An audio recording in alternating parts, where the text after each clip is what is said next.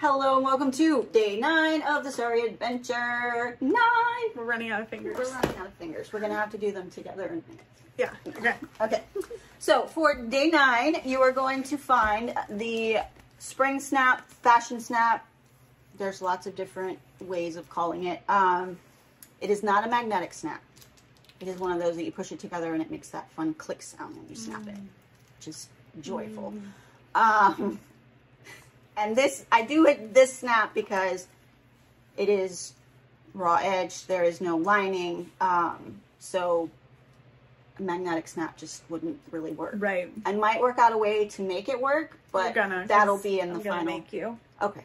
That'll be in the final. Lauren is not a fan of this kind of stuff. It's not that I'm not a fan. It's just one of those, like, hold my hand. I can't get them to work. Okay, I will help you with that part too when we do your video. Yay! Okay, so you'll get your little snap. It comes in 4 pieces. You'll also find in the blog post there is an Amazon link for a setter tool. If you do not have a hand press, or you have a hand press but don't have the dies or whatever, it's $10 and it'll set just about every size of this that is available. Perfect. And then the other thing you're going to need is one of the gorgeous rainbow hole punches from More Me Know to punch the hole to put your snap in. So you're going to need this to help. We recommend using like the 2 or the 2.5 to punch that hole. Are you okay with me?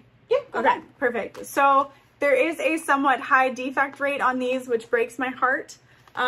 So if you have any issues with yours, please let us know and we're happy to either work with you or send a replacement.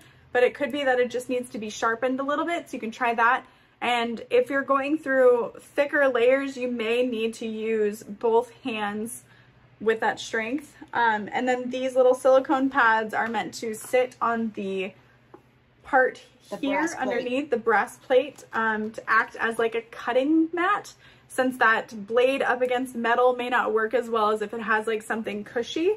So if that's not quite working, you could also like slide your cutting mat underneath it just a little bit and then try to punch through your fabric, which I know is not the most ideal, but it's so pretty. It is very pretty. And I found, and one of the ways to sharpen it is punch holes through foil.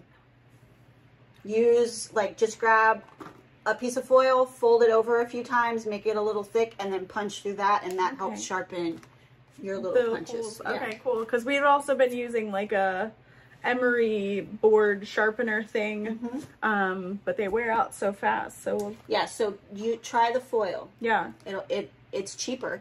It is cheaper. It's a lot easier because you're just punching holes. Yeah. So try that if you're having a little bit of trouble of getting it to go through. Yeah. But for the wallet, you only need to go through 1 layer of jelly, so it shouldn't be a problem. It shouldn't be a problem. Also, note which way the arrow is pointing and only go that way. I know when I got my sample first, I broke it because I was like, oh, let me just twist the other way, and it was like, it's not designed to do that, so don't do it. Don't do it.